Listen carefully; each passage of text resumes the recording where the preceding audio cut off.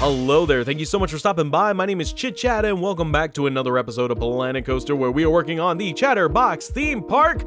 Still working on this unnamed taxi themed coaster, so if anybody has any names that they think would work well for this coaster, please leave them in the comment section down below and I'll do you one even better. We are currently hosting the very first Planet Coaster contest over on my Discord. That's right, I have a Discord. The link to said Discord is in the comments down below.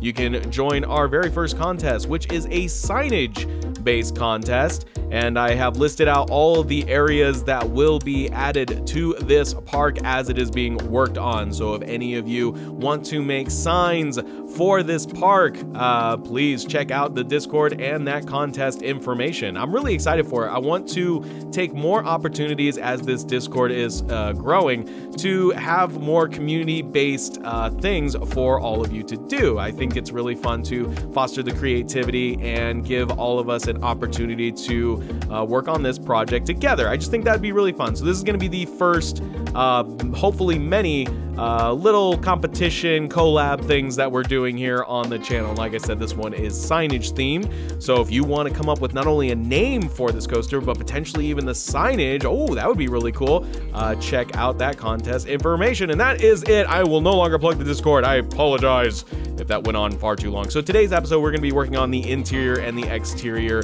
of the coaster bay show building. I guess we can kind of call it a show building because there is a somewhat like a 2-second long dark element to this ride where it goes through the coaster bay, which I just thought it was kind of fun. It gives it an opportunity to kind of interact with the queue. So not only do you get to see it from the ground level, but you'll also be able to see it once you get past the main building and you are on the inside. And yeah, I think we'll also be working on some of the shops in this episode as well, which those shops are also unnamed. So if any of you, I lied, we're plugging it again. So if any of you have any ideas for names or would like to create signage for some of these shops, that is also a good opportunity for the contest. So again, just want to have fun with this, and I'm really excited because we've got a lot of fun planned areas for this park. I will actually, let me pull up my little mini document where I have all of them listed, just in case any of you are curious where this park is heading. So let me go ahead and pull that up. All right, so currently what I've got in mind for this park is the Hollywood Boulevard, which we're already kind of built. It's got the Hollywood Theater, which will feature Miko animated shorts, which I'm really excited for. That's going to be a fun animation project. I've also got multiple shops. There's going to be the downtown alley, which is what we're working on right now with the taxi coaster, and we're probably going to put in a flat ride of some sort in this area. And of course, this will also be home to multiple shops. It might even be fun to add, I don't know, some sort of interactive element in this area. I don't know if that could be like a drive-through theater or something like that. I'm trying to remember this right because I've only seen it once and I was only there once, and it was really, really, really stinking cool. There was, and I hope I don't get this wrong because I want to say it was at, was it at Epcot? I don't remember. I think it was at was it at Hollywood Studios? Maybe it was at Hollywood Studios. I'm gonna say it's Hollywood Studios. I feel like that's right. But there was a drive-in theater, like themed restaurant at that park where literally all of the booths were little cars and they were all facing this screen that was just playing old movies, and it was an indoor restaurant and they themed it so like you were always at night, so like the ceiling was just lights that looked like stars. It was a really fun experience, and now I kind of want to look that up because I don't want to be wrong. I know this is probably super unprofessional, me looking things up while I'm doing a recording session, but you know what, that's just the way it's gonna go. So I'm gonna say Disney Hollywood Studios drive through, or what is it, I can't type while I'm doing this, drive-in theater restaurant.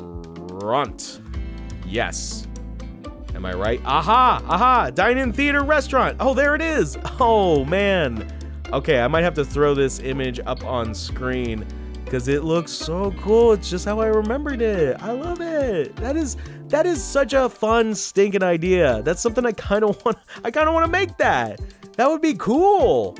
All right, so this might be a new project for this area of the park. Dang it! All right, like I said, I probably, if I remember in the editing process, I probably threw a picture already on screen. So yeah, this is the area that I was talking about, the restaurant, the drive-in theater. That's just such an interesting and fun concept. I love it. It's great. I kind of want to remake that. That'd be fun. I don't know how I would do it, but I want to do it. And isn't that the best part about Planet Coaster? When you want to make something, but you don't know how to make it, so you're going to try anyways. All right, so let's go back to the list. Okay, so we're going to have Critter Corner, which will be a Miko-themed coaster, and maybe even like some water park features. I'm not talking like water slides, but if you've ever gone to, I think Universal has one where it's a Nickelodeon area and there's just like water features. It's more of like a playground that just has like water getting dumped on you every once in a while. So we might make something like that because there's a lot of water elements in this game that would be fun to work with. And then after that, we're going to have Angel Grove Road, which will be a Power Rangers themed area, just because I'm such a Power Rangers nerd. It'll have a coaster that will probably be like a dark ride, or at least have dark ride elements to it. And then we'll probably have a flat ride there and multiple shops. There's going to be Toon Terrace, which will have the over the garden wall dark ride that I've been talking about over and over again, and just because it's probably one of the most, it's probably something that I haven't been this excited to make a dark ride since the Luigi's Mansion idea popped into my head, so that's going to be fun. This will also probably be the area, it'll either be this one or another area where I add a Benny and Francis themed ride. Benny and Francis, for those of you that don't know, I'm working on my own animated series. Benny and Francis are the main characters of said series, and I'll probably release more information about that as the characters and the concept and, you know, the scripts get written, all that stuff. There's a lot of steps I got to go through before I'm like ready to re-announce that again to the world, because the first time I announced it, I wasn't ready, and the characters have changed quite a lot since then, so I'm gonna keep that under wraps until it is ready to be released into the world. All right, so the next area is going to be Anime Avenue, which will feature a couple of things. 3 of the ideas that I have so far is a Ruby-themed coaster. That's RWBY from the Rooster Teeth series. It's one of my favorite action series right now. And a lot of my friends were really into the series. In fact, we got tickets to go see the season premiere in theaters, which we're very excited for. So there was another coaster that I had in mind, which is a My Hero Academia themed attraction, just because that's another series that I am super into at the moment. And another thing, this might also go into the next area because I'm not sure if the theming works, but we're gonna have Sci-Fi Highway, and that's going to have an alien. This is my idea. I'm not saying it's gonna happen for sure, but I would like to have like an alien themed ride, because Aliens is such a fantastic franchise. And I remember going on the, what was it called? The Great Movie Ride over at Hollywood Studios. And there was the small alien section of the ride, and as a kid it terrified me, absolutely terrified me. But then as an adult, once I had an appreciation for that franchise, that was the part that I looked forward to the most, because I thought it was so stinking cool. So I think it'd be fun to develop something like that. And I know there's already some like absolutely stunning alien themed rides, but this will just be my fun little take on it. So the other idea that I had that might go into the Anime Avenue, or this one, and it's the same with Benny and Francis because they're also a kind of like a sci-fi themed series, would be to do a Voltron themed ride. I tried to do one way back in the day for my very first park, and I was not very skilled at Planet Coaster back then, so I had no idea what I was doing, and it was a very loosely themed ride. I feel like this might be a good opportunity to try and bring that back again and have more theming elements, or even make the lions themselves, which would be freaking fun, so I might do that. So yeah, those are the planned areas for the park so far. So if any of you have any ideas of things that you might like to see in said park, leave them down in the comments below. Thank you so much. So we were working on a fixture for the future signage that will go on this ride, and now we are developing something that's going to see a couple of iterations before we're done with this coaster, and that is these rings that are going to go around the lift, the very first lift for this coaster. Now this idea comes directly from the ride that I talked about, I don't think the last episode, but the episode before that, the ride, Rip Ride Rocket over at Universal Studios, Florida. It's a very, very, very, very, very fun ride. I can't say it enough. I love it. It's great. Right now it looks a little bit more like a Stargate than anything else. So I was a big goober and I put these lights on there thinking that, oh, I can totally put these on triggers and they won't be like super flashy. And I apologize, these things are obnoxious right now in the video because of how fast it's sped up. So I apologize super in advance. I guess not even in advance because it's literally happening right now. So I apologize. Yeah, that's bad. That's super bad. So you would have seen that I actually used the spotlight originally, and that's what I should have gone with because those are actually, you were able to trigger those. And these are not, and I learned that the hard way after I placed all of these darn things, so you'll see me edit that probably in the next episode, but for now, I super duper duper apologize for how bad that is. Wow, I'm looking at it myself, and I'm just like, woo, what was I thinking? But yeah, we're going to line these, so as the coaster goes up, it's basically going to be red, yellow, and green for go. So I think it's a fun concept. Oh, thank goodness, I paused it. Whew, good Lord. Again, sorry.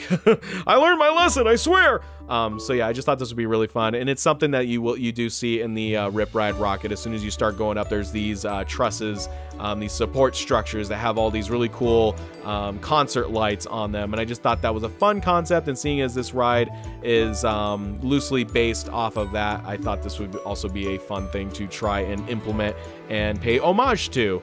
Which right now you'll see that it's red, blue, and then Allie actually was watching me build this, and she was just like, why don't you make it red, yellow, and green like it's a street light? I'm like, oh, that's a way better idea. So I don't know if I do that in this episode or if it's in the next one, but that does eventually happen. And again, this was done way before the newest update came out that gave us custom support structures, so I'm still doing this kind of the more difficult way. But yeah, I will probably go back in and do a lot more with those once I get back into working on this particular area of the park. I'm trying to lay the groundwork for all the different, I guess we can call them lands or streets, that we're going to have that I was talking about earlier. And that way that when I do start getting content for them, I can at least have somewhere for them to go in the meantime. So yeah, I wanted to create, seeing as I knew I didn't have any sort of restaurant or food in the park yet, and once I start adding guests, they're going to be pretty hungry, I decided to just make this full-on like snack station with literally everything on the inside of it. So I'm like, are you hungry? Here you go. Literally everything. The world is your oyster. Have fun.